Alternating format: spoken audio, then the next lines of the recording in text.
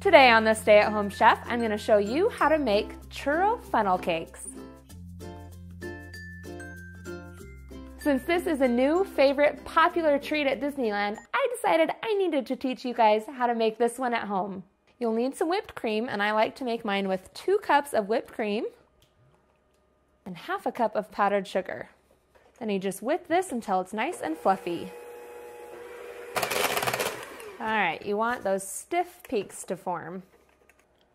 I'm gonna wet the beater and pop this in the fridge until our funnel cakes are ready. Pour enough vegetable oil into a large heavy skillet in order to cover it with about 1 inch of oil. You wanna get this heating to 350 degrees. While the oil is heating, we're going to make our dough for our churro funnel cakes, and this is actually done right here on the stove. You need half a cup of butter, a cup of water, a teaspoon of vanilla, and a 1/4 teaspoon of salt. Let this heat over medium-high heat until the butter melts completely and the mixture begins to simmer. All right, at this point, remove it from the heat and use a wooden spoon to stir in a cup of flour. Now I have 3 eggs that I'm going to drop in one at a time and mix in. Once it's completely mixed in, put in the next one and keep going until you've used all 3 eggs. At this point, you should have a really thick dough. Transfer this to a pastry piping bag.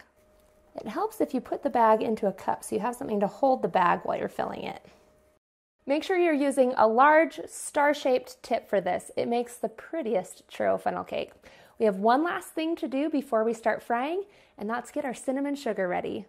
I have a cup of sugar here in my bowl. Make sure you're using a bowl that you can put your funnel cake directly down into it. Then add in a teaspoon of cinnamon and just stir it together. Double check that the oil is 350 degrees and we are ready to fry. Squeeze your dough directly into the oil using a circular motion. You want to swirl this all the way around.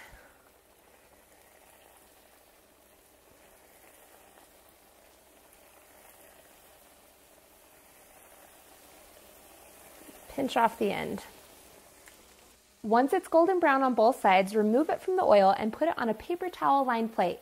Let this drain for about 60 seconds just to get kind of most of the oil off, and then put it directly into your cinnamon sugar mixture to coat. Serve it up Disneyland style with a scoop of that whipped cream and drizzle it with caramel syrup.